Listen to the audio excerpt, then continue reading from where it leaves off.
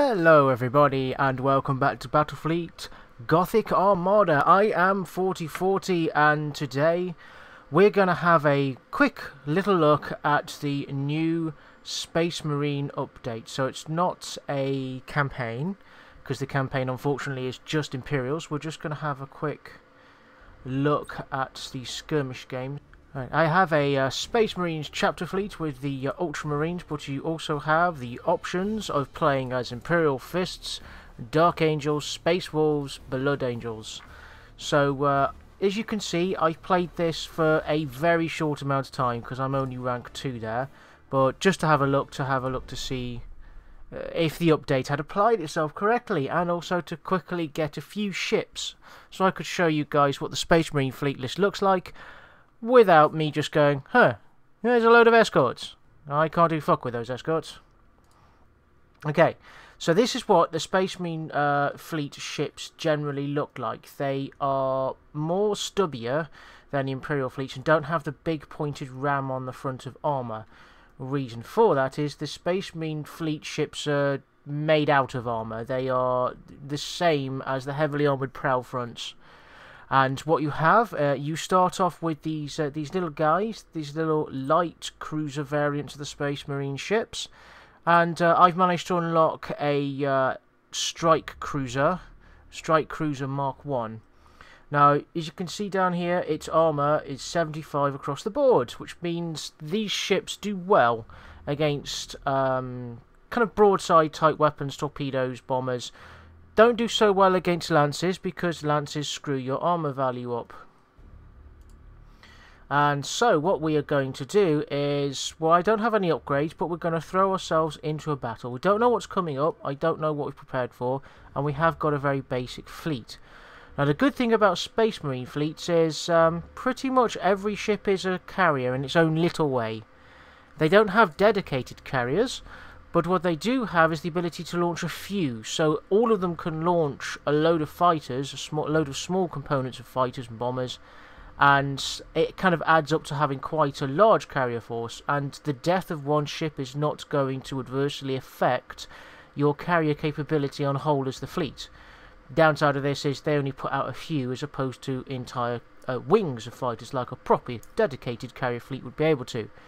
The other good thing about the Space Marines when it comes to carriers is that their ships, the ships that the carriers put out, the fighters and bombers and stuff, aren't actually fighters and bombers. They're Thunderhawk gunships. And there are two variants of the Thunderhawk gunships. Both variants act as fighters and at the same time either act as assault ships or bombers depending on their payload. So yeah, they're quite nice. They're good at defense. So we've got a 300-point game. It is a straight cruiser clash against the Eldar. Problems. So you've got the fastest fleet in the game versus one of the slowest fleets in the game. But if I can pin the Eldar in place, so we're going to go with our cruiser because you know, cruisers are good. We've got close range armor penetrating goodness, as well as the standard stuff that it comes with: a Stormhawk squadron, supercharged Void Shield, and Thunderhawks. So I've upped my toughness. These are brawling ships at the end of the day. And I'm going to go with something that has a slow field. That's a disruption bomb. We want the stasis bomb. So we're going to go with the stasis bomb. So we've got two ships. That's the other bad point of the Space Marines. You're very tough, you're very good brawlers, you've got pretty good weapons all around, and you've got your bombardment cannons that have the strength of broadside, but are count as lances instead. Bad side of this is, well, you don't get many. You will always be outnumbered because each ship counts as kind of like an elite or legendary ship, even in the actual tabletop game Battlefleet Gothic, from when Games Workshop released it. So yeah, Space Marine forces were you'd have to it's a cruiser clash. The Space Marine forces work well by concentrating their forces and forcing the enemy to come to them. I'm going to force the enemy to come to me through those rocks because Eldar do not like taking damage too much. So we've got fighters, we've got Thunderhawk. These particular Thunderhawks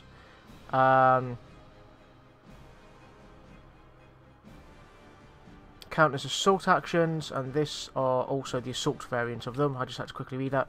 But we also have a Stormhawk squadron as well, which is fighters. So we're going to probably deploy, we're going to put that on auto deploy, and I'm going to put boarding action on automatic to see if we can, and the idea is to try and kind of nail the Elder into place. So we're going to move our ships towards these high damage areas, which should do consistent damage, and if the Elder ships are stupid enough to come through these areas, I'm going to pin them in place with my stasis bomb just to do damage. So we've got our fighters up ahead of us, and I'm also going to launch these. Now these will act as fighters, but they launch like assault craft and bomber craft. So the AI is that if you target an enemy, they'll launch them all in a big wave. So we've got an enemy ship just off here on the map, and an enemy ship over there. So this guy is coming through this field. So he is doing exactly what I want him to do, because he's Eldar. Well, an Eldar ship should be relatively easy to kill. He's also fast, but that's... Oh, he's slowed down. And he's going around. Okay.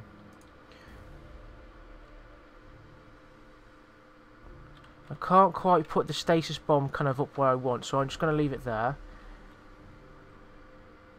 And see what these guys do. Right. Pin them in place.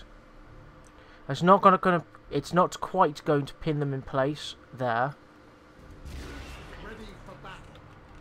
Okay, so they are attempting to do the same thing to me and pin me in place because they are launching torpedoes at me. Now, if you see, my defensive ships are trying to stop them. I'm going to take a couple of hits. I'm going to get rid of that fire on board. Taking a lot of damage. We've just managed to kill an Elder ship.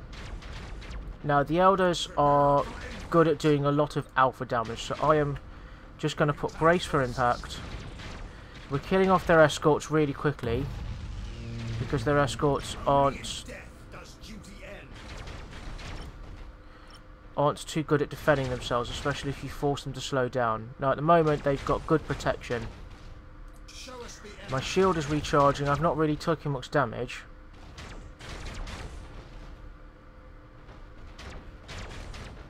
But you see how difficult it is to... Okay, I've just taken a weapons damage result. I'm gonna... Yep, so we've just taken... we've slowed them down and they start taking damage. Yep, he's just sped up because he had to get out of there. And he's just got out of there as well. But now he's moved into somewhere which is very inadvisable for him to move to. Unfortunately, I can't do anything about it. My slow field is still kind of not working too well. He keeps trying to slow down. So what I'm going to do is do an about to turn.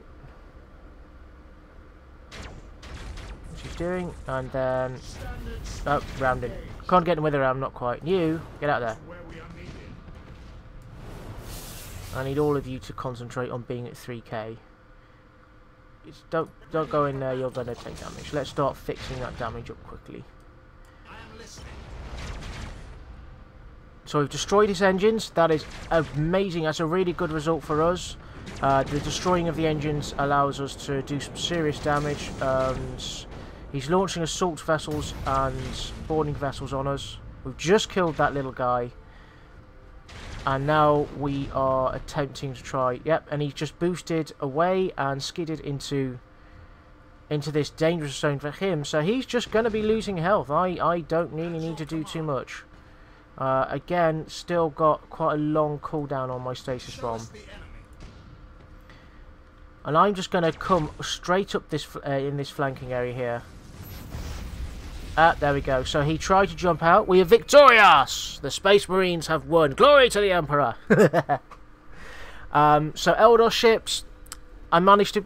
If I didn't have those rock fields, they'd have been able to dance around me. But those rock fields kept them nicely pinned in place, and we managed to use our broadside firepower. They're virtually unkillable when they're moving, but as soon as they slowed down to either avoid those fields or to use their boosts, we kept managed to chip at them, and that guy hurt. They hurt themselves a lot by being in those kind of boulder-strewn fields. So that has been a relatively quick look at the strengths and tactics that you commonly want to use using a Space Marine fleet. They have quite a few cruisers, and they've got their battle barges. Their ships do look a bit shorter, a bit squished up, but they do bear some similarities to the Imperial fleets. But their strengths are those forward-facing, these bombardment cannon turrets, which are on the front of their ship as highlighted green there. And what these guns do, they're armor piercing, so they count as lances. They have the same rules as lances. They have improved critical chances. This weapon has more chance than usual to do critical, and it does heavy damage. Any weapon from this damage can cause temporary or permanent critical damage. So they're generally bad news to be hit by them. And it has 45 damage, so it's very, very good number of damage. And reload time is 15 seconds, so they're like having a lot of lances on the front of your ship. They're relatively short range, but they have a 270-degree arc to the front. So going broadside on and continuing to use your fairly standard macro batteries, because these are more or less the same as what the Imperials get. Number of attacks 4, damage 8, reload time 8 seconds, 6,000 meters. These are fairly similar to what the Imperials get. Still relatively short range. Everything on the Space Marine fleet is all about fighting like 6,000 meters or lower, kind of short range, hit them hard, tank them, get into the middle of the enemy fleet, and use both sides of your broadside to inflict as much damage as you can, while you going on to brace for impact to limit even further the amount of damage you take. Anyway, I hope you guys have all enjoyed this quick look at the Space Marine update for Battlefleet Armada, the game. The Space Marine update is available for sale if you wish to buy it, and if you were a beta backer or alpha backer, you get this, and rumoured the next update is going to be the Tau. Now, it's an unconfirmed rumour, but the boards are talking about it, and that's also something that those who are the early backers will get for free as well. It's some fun content. They're not overpricing it at the moment, and if you manage to pick it up in the Steam sale, good on you.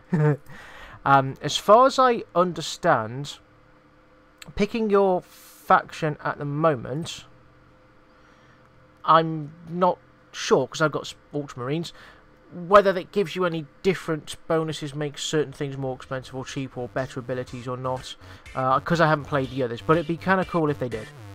So, thank you very much for watching, everybody. If you have enjoyed this, feel free to hit that thumbs up button. And if you're not subscribed, go ahead and subscribe. There's going to be more Battlefleet Gothic content in the future. Thanks for watching, everybody, and we'll see you in the next video. Bye now.